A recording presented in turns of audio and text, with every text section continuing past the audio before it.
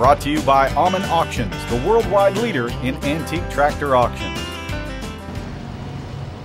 My name is Arlen Lepper, and from Hubbard, Iowa, and we're actually about 3 miles south of Hubbard here on the farm with a friend of mine, Laverne Meisel, who we have this museum as a partnership effort.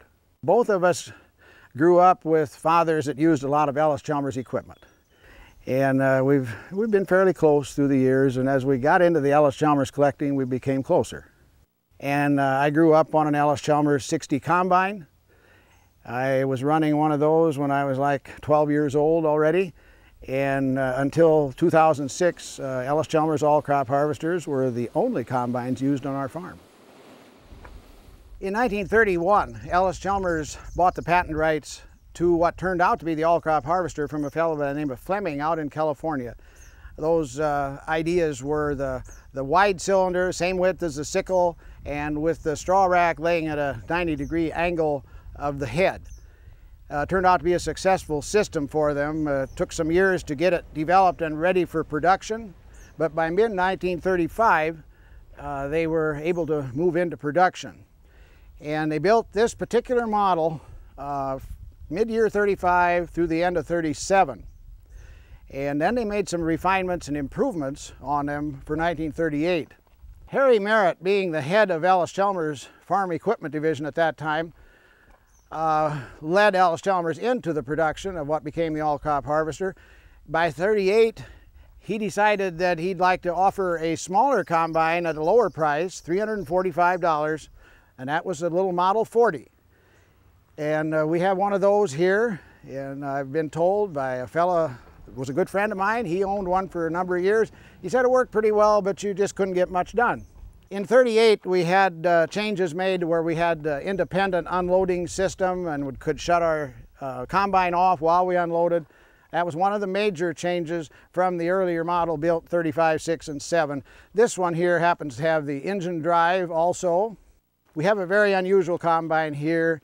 The books say that about 200 of them were built in the year 1940. They were sent out to Washington State in the hilly wheat country out there. And it's called the 60 Hillside Combine, and it has a self-leveling cleaning shoe. Also a hydraulic lift on the head, and if you mount this on the fender of whatever the unit is pulling it, you can regulate your height of the header hydraulically. It's a one-of-a-kind combine as near as we know of currently. We know of no others like it in existence.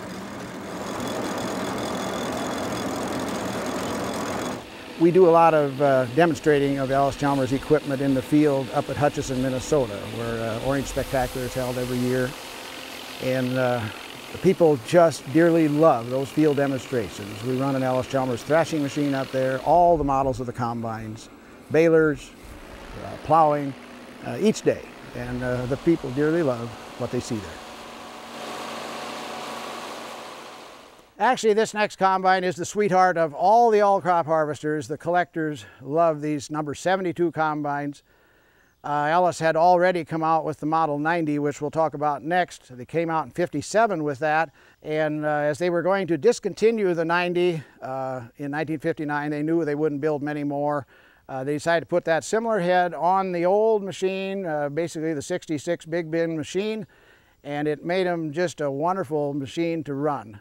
That's the number 72, built from 59 to 69. And as I mentioned, this 90 machine, a much heavier machine, 7.5-foot cut, was built from 57 through 60. Not as successful as it should have been. Price was quite a bit higher.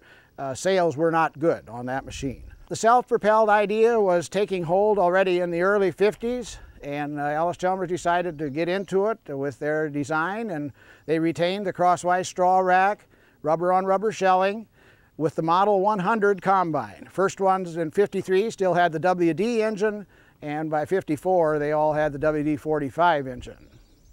They built those 100s 53, 54, 55, 56, 57, and then for 1958 Allis revised them and called them the Super 100. Notice the steering wheel now, instead of being like an old bus, is more like your car pickup, and the angle We had a bigger radiator, a larger air intake, a folding unloading auger. They had retractable fingers in the feed auger up on the head. There was just a host of improvements. There was a lot better dash panel. Lots of things were improved, but it was only for 1 year.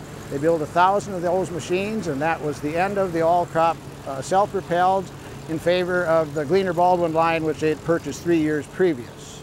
This machine being the 5th from the last one ever built, and it does have the factory power steering, which was an option there at the late time. It's a true American success story.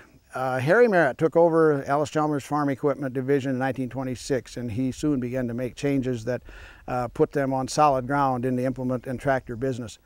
In 1931, he purchased patent rights from a fellow named Fleming out in California to produce the all-crop harvester. It didn't get its name till 5 years later. But he had a vision of selling a tremendous amount of these machines, a lightweight combine with a price low enough that most farmers could afford it. So that's a little bit how it all began. Like I said, it's just a true American success story.